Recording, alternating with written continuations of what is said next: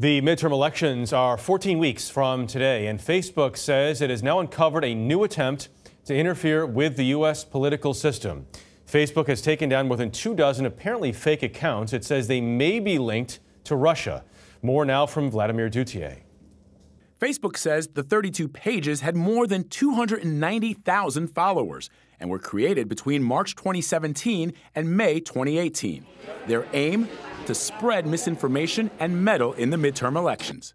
Facebook's chief operating officer, Sheryl Sandberg, called this fight an arms race when she spoke to reporters during a conference call. This kind of behavior is not allowed on Facebook because we don't want organizations or individuals creating networks of accounts that mislead people about who they are or what they're doing. Some of the pages focused on divisive issues, antagonizing both sides. CNET technology producer Dan Patterson.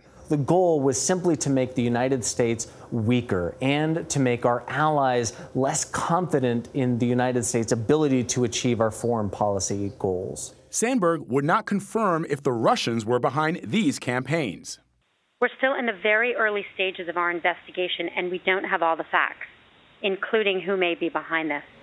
But Republican and Democratic lawmakers quickly blamed Russia. In 2016, Facebook failed to stop bots created from the Russian Internet Research Agency, which infiltrated news feeds of thousands of Facebook users. A point reiterated today by Homeland Security Secretary Kirstjen Nielsen. It was the Russians. We know that. They know that. It was directed from the highest levels.